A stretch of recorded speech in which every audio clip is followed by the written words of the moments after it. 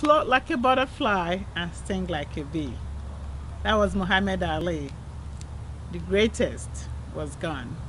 May his soul rest in perfect peace. Welcome to Black Pumps TV and thank you for watching. There were so many things that happened last week. History was also made. America, United States of America, nominated the first woman presidential candidate, Hilary Clinton. And I go, woohoo.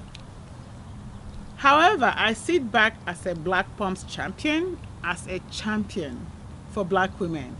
And I wonder, what would have been the reaction if this was Condoleezza Rice?